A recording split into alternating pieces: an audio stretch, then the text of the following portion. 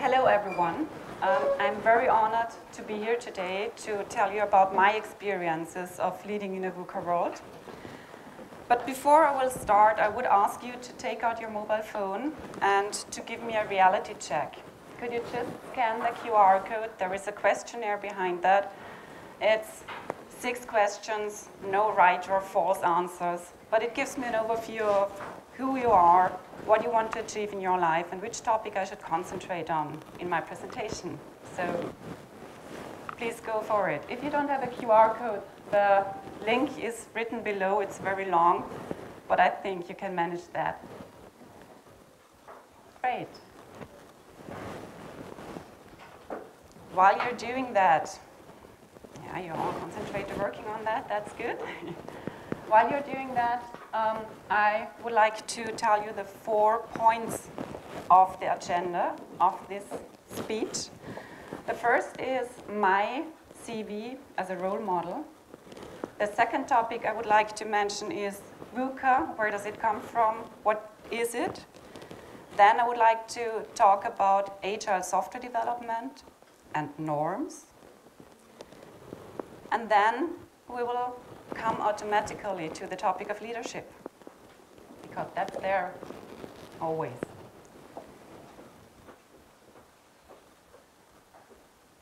Okay, answers coming in as I see.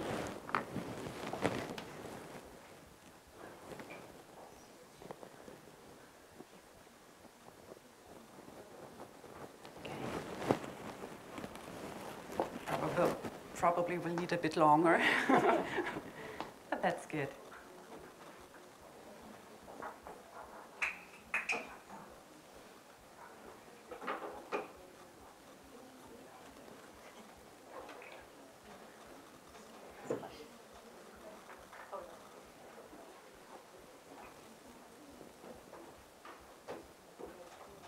So every one of you should get a QR code at the end.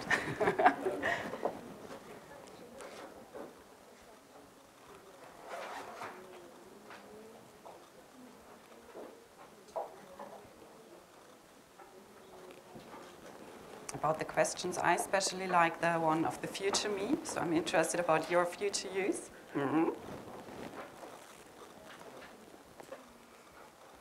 Okay, I see a green check, that's good. Let's just go to the Firefox, to the result then. Okay. Last chance, last seconds, tick-tack, tick-tack. Here we are.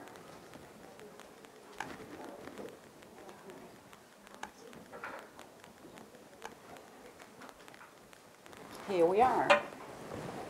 It's still, as I expected the first result to be, mostly women, but also at least 6 men who answered the questionnaire. I see more than this, but that's okay.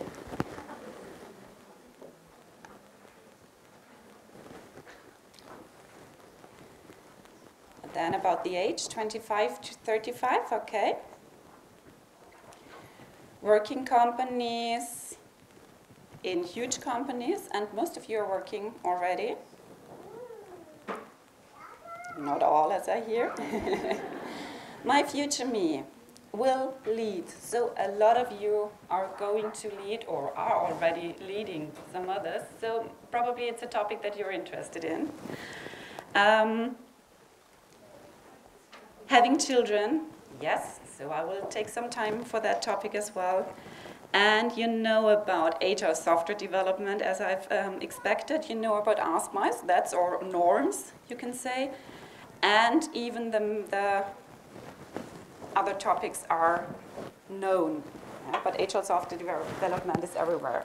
That's good. Okay.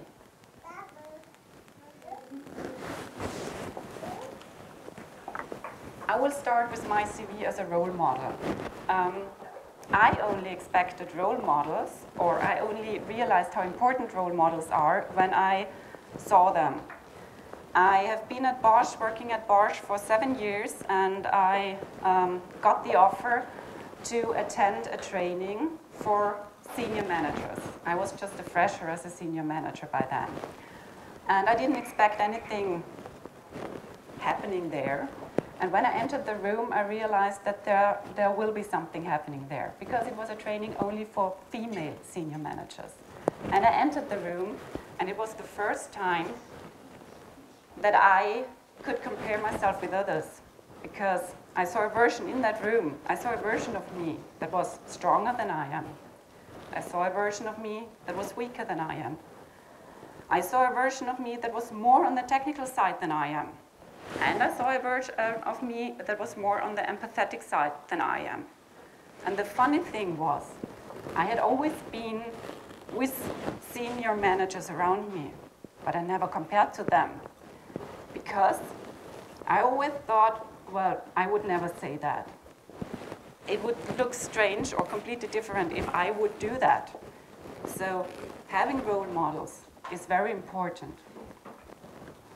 And in that meeting, in that training, I also realized what I liked about all the other women and what I didn't like. And I think both sides are equally important. You really need to reflect yourself on others and see what suits you, what fits to you, and what doesn't. So I am offering you today the way of how I live my work, my life and my work. And I would ask you to challenge me and to reflect on me and to say afterwards or think about it what you like and tell me what you like, and think about what you don't like. You needn't tell me that. So,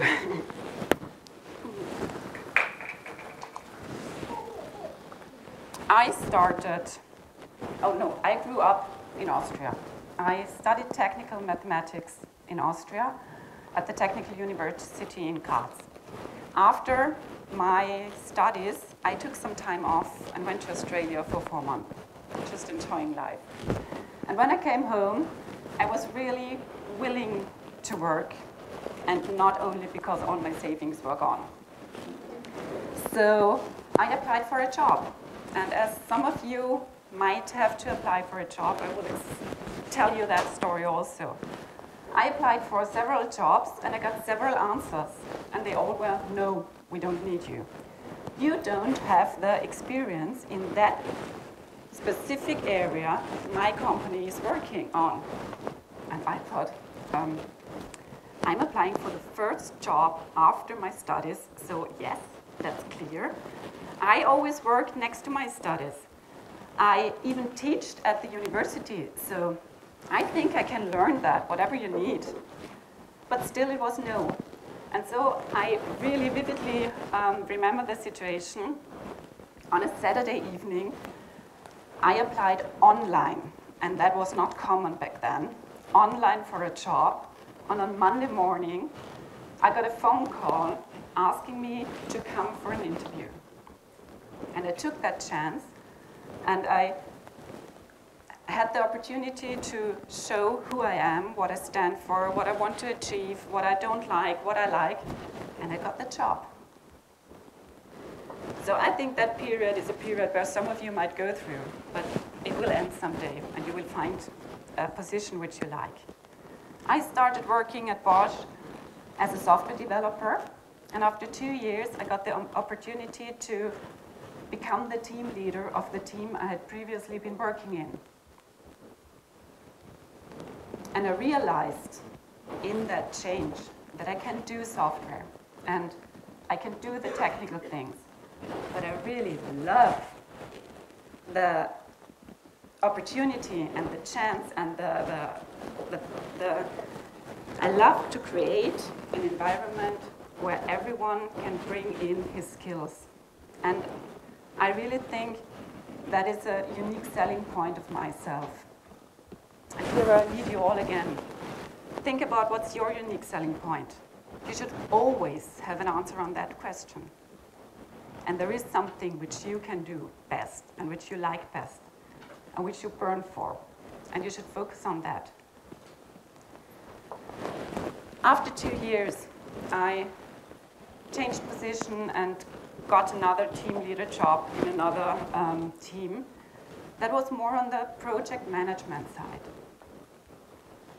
And during that period, a very important milestone of my private life was reached. I started a family. I got pregnant and I got married. And my husband and I had to think about the future plans of our family, which we have. And we were both sure that we wanted to have 2 children. And hence we decided that we would split the maternity leave of our first child between the 2 of us. And I think that is what Sheryl Sandberg says when she's saying, don't leave before you leave. I planned my professional career as if I would not have the wish of a second child. And that was on the one side because my husband wanted to spend time with our child, but on the other side, it also took away the pressure of us of getting the second child very quick. So after the first child and the maternity protection, the 8 weeks, I started working in part-time. And then I changed the role with my husband, and he stayed at home. And as there are many men in here, he had a very good job before, and it wasn't easy for him. But I think that's the thing you need to go for, because it's really a good experience. And after the birth of our second child, I went to my boss and said, okay, I want to reduce the hours now. Now it's that time. And I would like to come back in full-time by then. But if you have a very good job offer for me, you can call me by then. And almost on exactly that date, he called me and he had a great job offer for me and a very interesting position, which I took. And I came back earlier in part-time and then increased the hours again. So this was my private area. And since then, I have been working full-time as a senior manager on several positions, and I am a mother. And having both is very fulfilling for me, but it's not easy, always. You have to have the ability to take a lot of decisions. You always have to reflect, what do I want to do? What do I have to do? And what are the things someone else can do? I just need to organize them. And then you have to organize them. And while doing both those jobs, I realized that you need to be very, very honest to yourself. You need to have to be honest about what you are able to do and what is too much. And you have to be honest to your partner and discuss those points and find solutions together. And you have to be able to change decisions which you have already taken. But that's important for the professional life as well. So now you know about my private situation, but you might think, well, what are you doing? Yeah? You didn't tell me anything about that. We'll get to that. I told you that I work at Bosch, so I would like to start with Robert Bosch. He funded the company more than 130 years ago, and one of the sentences that are very interesting about him is, what if magneto-ignition is a flash in the pan, only a short success? How will I employ my stuff then? Well, it's 130 years ago. A lot of things happened. The company got a worldwide player, a global player. The company is still working in a lot of areas, and still the automotive sector is one of the main topics there. We have 4 business sectors: mobility solutions, industrial technology, energy and building technology, and consumer goods. And I'm quite sure you know the brand Bosch from some of your daily things you're doing. He was wondering whether the invention in the automotive sector would be a success, the invention that he had. And I can tell you, in 2016, still 60% of the total sales was in mobility solutions. So he needn't worry about that. And he worried about his 3 associates he had in the beginning. There are 390,000 associates all over the world working for Bosch now. So it's good that he worried about that, but he need not. I am working in the mobility solution area. I am working in the area of software development for engine control units for passenger cars. And the important things which we have to take care about is,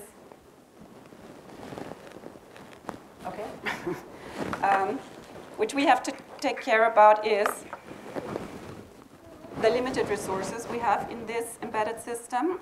We have to think about the robustness and the availability, because you don't want to wonder why your car is not starting if it's minus 30 degrees outside, and you don't want to wonder why it's not starting if it's 60 degrees outside. It should just work. And one very important thing is as well the safety. You and I want our cars only to accelerate if we, or the driver, wants them to accelerate. So you might think this is a limited embedded system, but it's not anymore. We are talking nowadays about connected mobility. We are talking of components telling the driver when to go to the garage because they are going to brake. We are talking about flashing over the air. We are talking about cars telling other cars where to find a parking slot. We are talking about the car activating the oven and the heating when you're driving home so that the cake is ready and it's cozy and warm once you reach that. So things are changing there. And I told you about safety and that only the driver should accelerate the car. Well, what are you doing with autonomous driving? There is no driver anymore. So all the systems there are changing. All the components are interacting with the Internet of Things. We're talking about sensor technologies, where the sensors are diagnosing themselves. We are talking about Industry 4.0, where the component is telling where it wants to be produced next and where the next step in the plant is for it. We're talking about the mobility solution and connected mobility. We are talking about smart homes, where the refrigerator is telling you what you need to buy. We're talking about smart cities, and we're talking about all those things interconnecting and interacting. And we are now trying to bring things into partners. We are now even talking about artificial intelligence at Bosch. We're talking about a home robot called Curie, helping you in all the decisions you can take or you have to take nowadays. So do I think that world is volatile? Uncertain, definitely. Complex, getting complex more and more with every connecting item. Ambiguous, different goals on the same situation. Yes, it definitely is. So, what is VUCA? The 4 phrases I've already given. It's about volatility, uncertainty, complexity, and ambiguity. It was first used by the US Army once the Cold War was over. Because all of a sudden you didn't know who's the enemy. You had to think about all those situations. And within the last years, it came into the leadership theories as a phrase for the world we are living in, as a phrase for the changes that are going on. So let me tell you something about ambiguity of my daily life. You have all said you know about HR, or a lot of you, not all, have voted that you know about HR software development. So you probably all know about the manifesto of agile software development. We could all stand up and swear to it. But it says that individuals and interaction go over process and tools. It says working software goes over comprehensive documentation. It says customer collaboration goes over contract negotiation. It says responding to change goes over following the plan. On the other side, in the software development where I am working in for the automotive sector, there are norms because you have to guarantee a high standard, a high quality, and you have to ensure that all the time. And there is one assessment model, the automotive SPICE model, which helps you improve. I just need to show, look. Okay. Sorry for that. But we have a different system here, so even that is volatile. Okay, the SPICE model tells you that you should get the requirements from the customer, very clear, document them. Break them down on your architecture. Break them further down on your software architecture until you have a detailed software design, and then start the testing on the right-hand side. Test against the detailed software design, test against the requirement, go to the integration test, and go on testing. And you have to have all that documentation, and you have to have them all linked together. So it is a lot of documentation you need to do there. It tells you to have a supplier monitoring, which means you need to have contracts with your supplier and you need to stick to them. It tells you to have a good project management and to stick to the plan.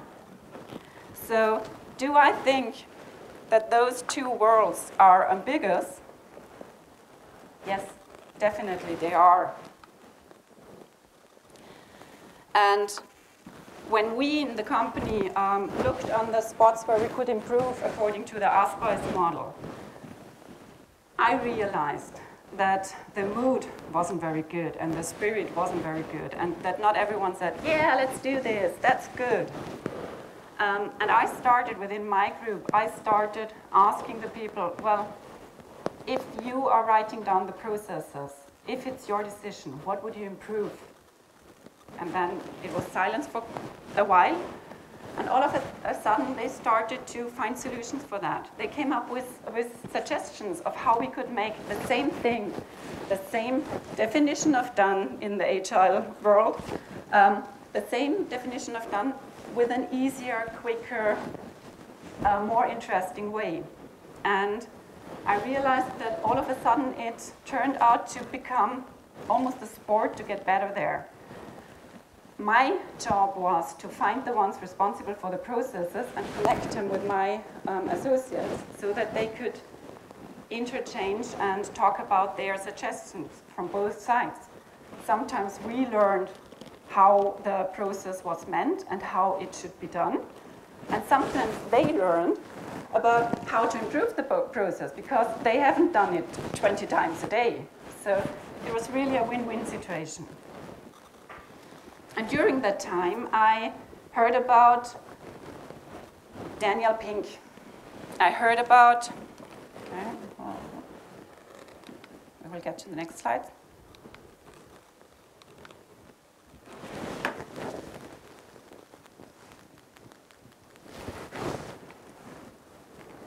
I need help.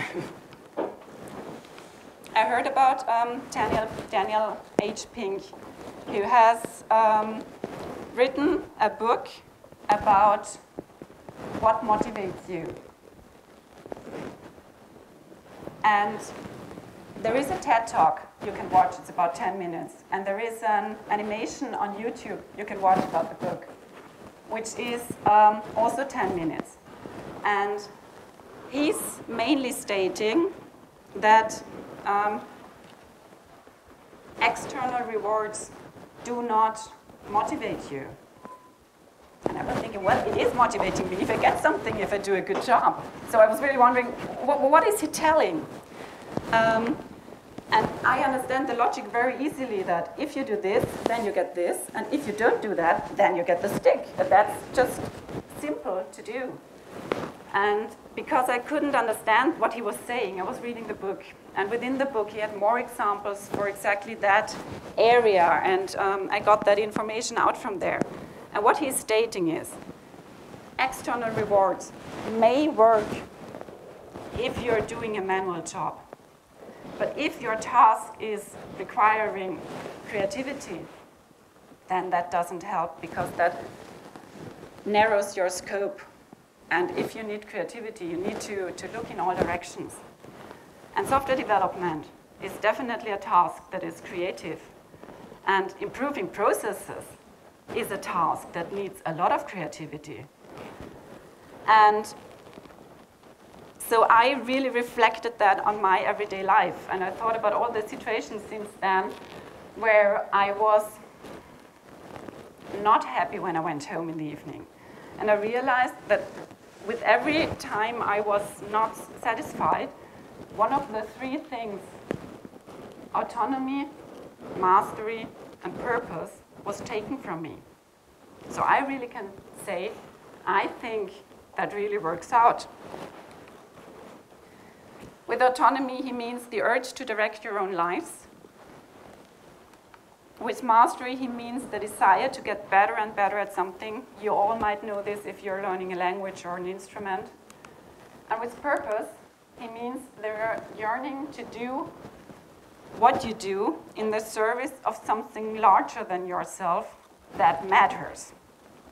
And reflecting that on the example I've given to you previously, we had the autonomy, my associates had the autonomy to decide which topic they wanted to pick and to improve, because there were plenty of them, so they could choose the one they wanted.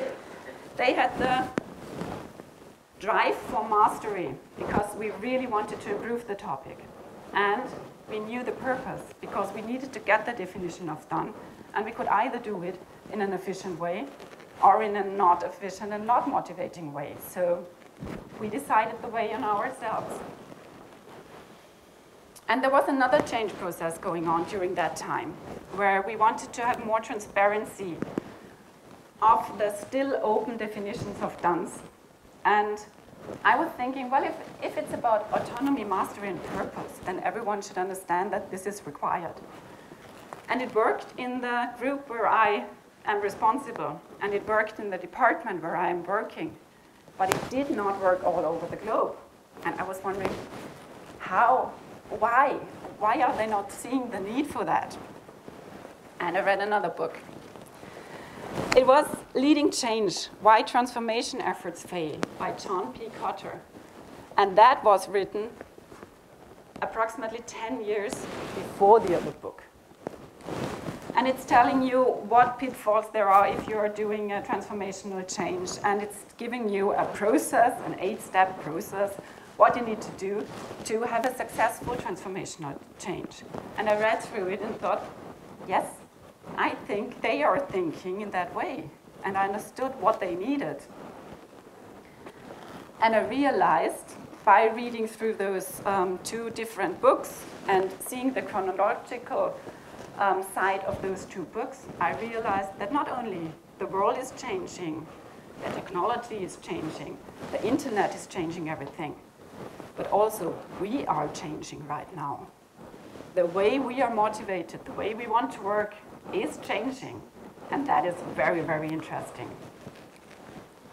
So, as per my understanding and per my interpretation, I would say if you live in a drive world, in a world that is VUCA, that is agile, all those 8 steps are given, even the 8, but it's not there now. The first thing is establish a sense of urgency. If you want to improve and if you're driving for mastery, then it's clear that you need a change. Wherever you can get better, you need to get better. That's just how it is. Every second of your life. Forming a powerful guiding coalition. Well, if you let the people decide which topic they want to work on, they will come anyway. If they see that it's urgent, they are there. So give them their autonomy to decide, and that will work. Create a vision, a very important point. It's giving the purpose. Yeah? communicating the vision. It's again the purpose. Empowering others to act on the vision. Well, you need to do problem solving if you want to change something. Yes, that's clear. Planning for and creating short-term wins. You need to celebrate success. That is very, very important, because that is one of these rewards you get from external, and they are for free. And it might not be a big party or something. It might only be a high five or a look or a well done or just a, yeah. So there are several ways of giving that feedback, and it's very important. And what's also very important is that if you make and count failure as a success, because you then know this way is not working, that's a very important information, because you need to put your strengths to another way and find another solution for it. Then you have a lot of situations where you can celebrate the success. Consolidate improvements and produce still more change. That's still the aim for mastery. And in institutionalizing new approaches, that's the aim for mastery. You don't need to do anything additional if the mindset is there. So, is there an answer to VUCA? I think it need no answer. There is no need for an answer to VUCA, because VUCA, that's our world. That's how it is. Everything is flowing. Everything is changing all times. But there is an answer. It's about vision, understanding, clarity, and agility. There it is. And I think that's just what we all are living in and what we should live for, because it makes a lot of fun. So, do I believe in a world that is changing, in a world that is challenging us, in a world that is not easy, but that is thrilling? I can tell you, yes, I believe. And do we learn something every day? Do we evolve every day? And there my answer is, yes, we do. Thank you.